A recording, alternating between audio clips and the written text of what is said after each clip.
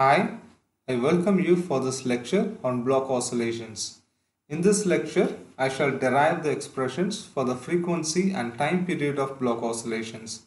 I believe this lecture will make you understand the phenomenon of Bloch oscillations in a better way. Bloch oscillation is an oscillation shown by electrons in a periodic potential when subjected to a constant external force. The constant external force can be applied to the electrons through electric or magnetic fields.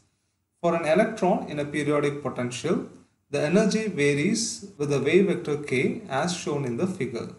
The figure is a reduced zone scheme of energy dispersion of electron in a periodic potential. In this scheme, the energy dispersion is reduced to the first Brillouin zone.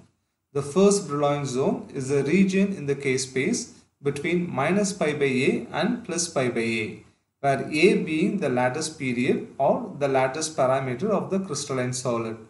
The energy dispersion in the reduced zone scheme is found to be useful when dealing with electron transition between the bands. Even in our present discussion of Bloch oscillations, a little later, I shall be deriving a relation for the velocity of electrons in a band. At that time, I shall approximate the energy dispersion of electrons in a band to a cosine function as pointed out in the diagram.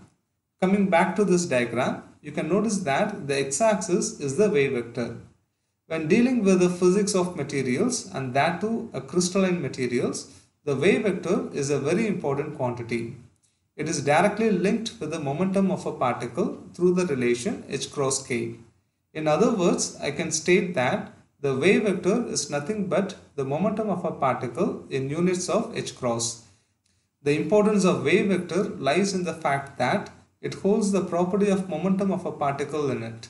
I guess this much of background knowledge is enough to carry out the derivation for the frequency and time period of Bloch oscillations. Let's consider a situation that an electric field is applied to an electron of charge E. Then the force on the electron due to this applied electric field is given by F is equal to the charge of the electron times the applied electric field. With the basic knowledge in physics, we know that the force is the rate of change of momentum. Using this, the force relation can now be written as shown here. Further, as we have just learned that the momentum of a particle is given by h cross k, then replacing p with h cross k, we get the force relation as this. Also, as the h cross is a constant, it can be taken out and the differentiation acts only on the wave vector k. Now, as a last step of rearrangement of terms, I will move the h cross on the left to the right. By doing so, I get the relation as this. This relation can be interpreted as the rate of change of the wave vector of the electron under an applied electric field. Now, my task is to solve this differential relation and find the time dependence on the wave vector k. The time dependence on the wave vector can be found in the following way. Just move dt on the left to the right and integrate dt between the limits 0 and t, where 0 being the initial time, that is the time at which the electric field is turned on, and t being the final time. On the left side, the corresponding limits on the wave vector are k of 0 and k of t, where k of 0 and k of t are the wave vectors at time instants 0 and t respectively. Performing this simple integration and plugging the limits, we get the result as shown here. This result that we have obtained on the wave vector is not for any particular electron, but an average of the wave vectors of the electrons present in the system. With this understanding that the result is an average, I can state that the initial wave vector at time t equal to 0 is 0. This is because before the application of electric field, the electrons move in random directions. Then the net velocity or its net momentum or the wave vector is 0. Hence their average values are 0 as well. So the initial wave vector of the electron at time t equal to 0 is 0.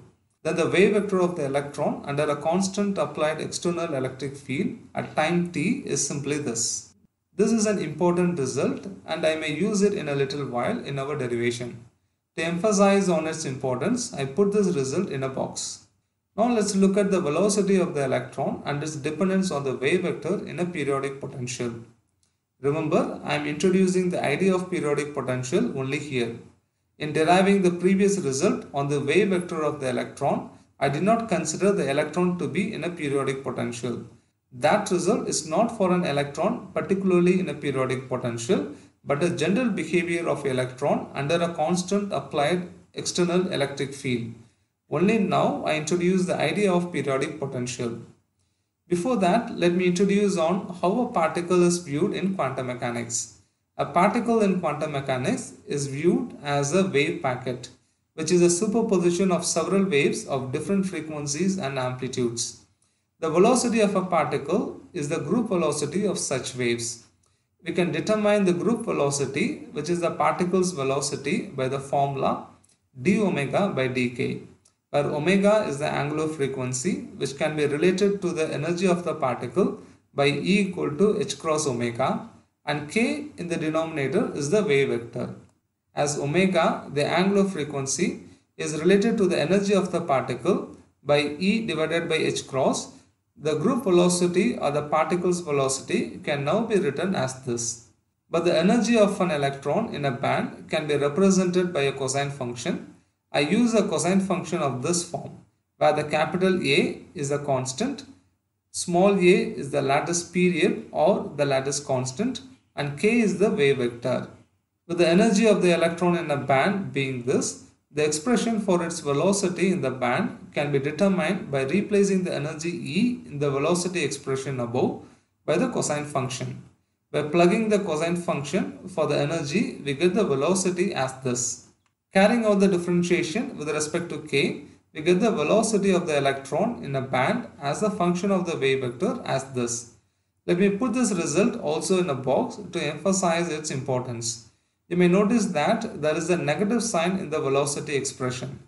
As the velocity is a vector quantity, the negative sign signifies that the electron's velocity is in an opposite direction. To get an insight on the direction of the velocity within the first Brillouin zone, for positive wave vectors, that is between 0 and plus pi by a, the electron's velocity is negative, and whereas for the negative wave vectors, that is between 0 and minus pi by a, the electron's velocity is positive. The conclusion is, within the first Brillouin zone, the wave vector and the velocity of the electron face in opposite direction in this band. But the wave vector, when a constant electric field is applied, is not a constant, rather changes over time linearly. This time dependence of the wave vector we already have derived, but shown here again for an easy follow-up. The velocity of the electron in a periodic potential with a cosine relation for the energy of the electron in the band is given by this. Now to this electron, when a constant electric field is applied, the wave vector of the electron changes linearly with time. So the velocity of the electron incorporating the wave vector changes can be given by this.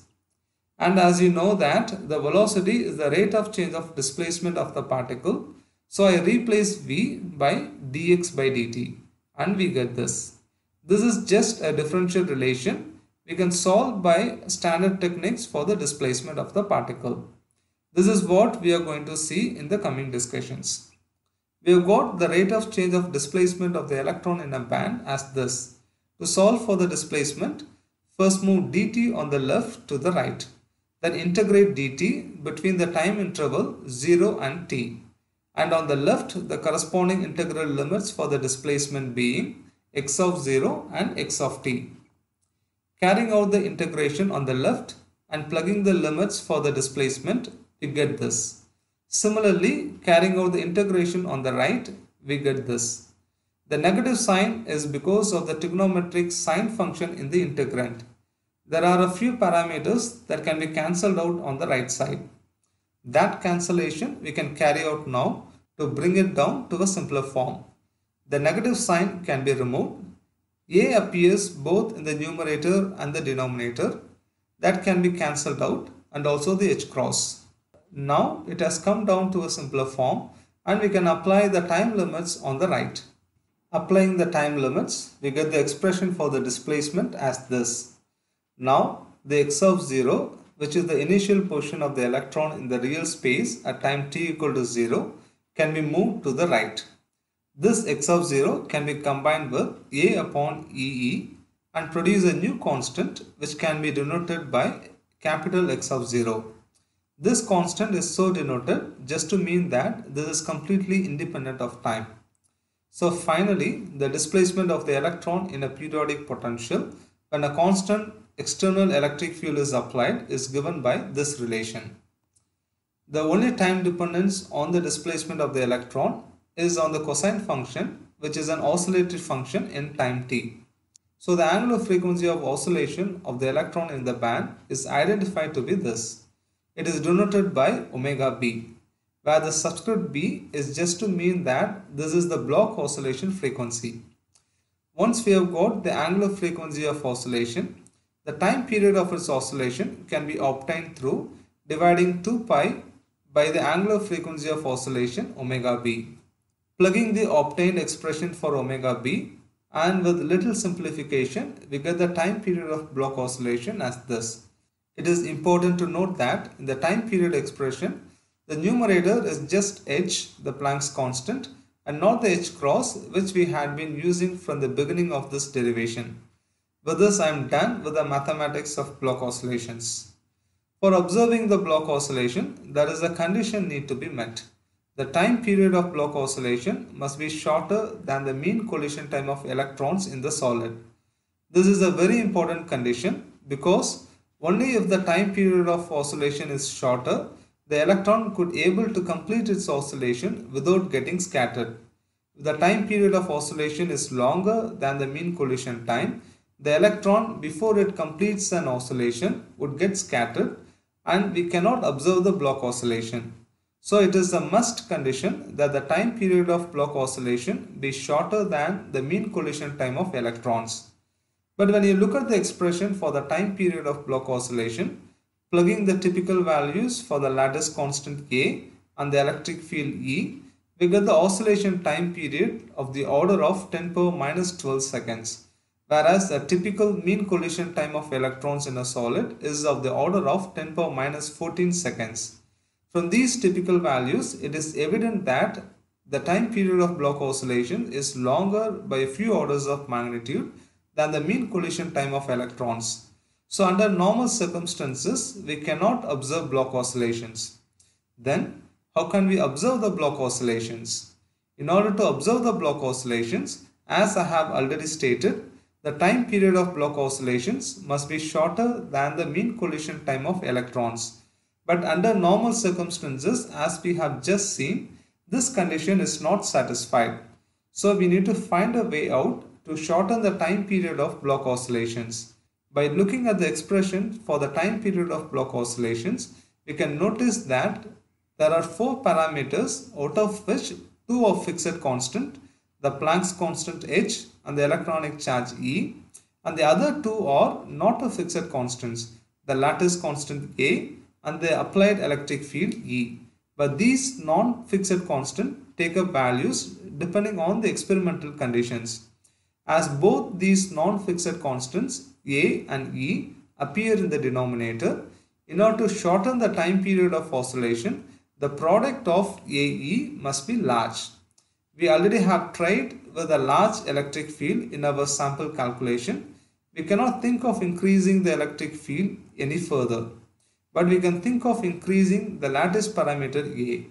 For any normal solid, the lattice parameter is only of the order of angstroms, which we have already tried in our calculation.